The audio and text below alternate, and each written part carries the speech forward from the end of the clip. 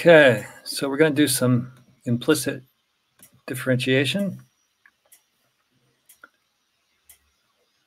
Here's our function, and we want to evaluate it at the point 0, 10. All right. So I recommend you go through this on paper. You can pause it each step of the way. Make sure you can follow each step. Okay, so there's our starting point. There's the function. And we're going to differentiate both sides with respect to x. Okay, so that's just the notation there for differentiation. And we're going to look at each piece here on the left side. I can pause it, I think. Okay, the first piece is power rule, so 4x dx. Next piece is the product rule because we have x times y. So make sure you have minus the whole product rule, so brackets there. So the first piece is 3y dx. Second piece is 3x dy. Product rule, minus. Okay. Next piece, dy. On the right side, we have a constant, so the derivative is 0. Now we do some simplifying here. You notice a dx here, so we can cancel that. And we'll put the dy dx pieces together. So we got 4x minus 3y. Those dx's canceled.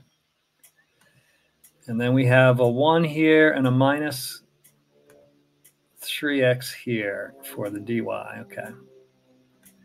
Again, just double check the algebra. Okay, I want to move the dy dx over to the right, so we'll subtract this whole thing. The signs will switch now. It'll be 3x minus 1. That's what happens when you subtract that piece. And we want to solve for dy dx. So we'll divide by 3x minus 1. And there you go. Our expression for dy dx. And then we have a point where we can evaluate it. And this will be the slope of the tangent line at that point. Evaluating at 0, 10 gives you 30. All right. I'll show you a graph on Desmos so we can check our answer. I always like to check my answer on Desmos. If you want a quick lesson in Desmos, let me know. It's a great tool. There we go. There's our final answer. Let's look at the graph now.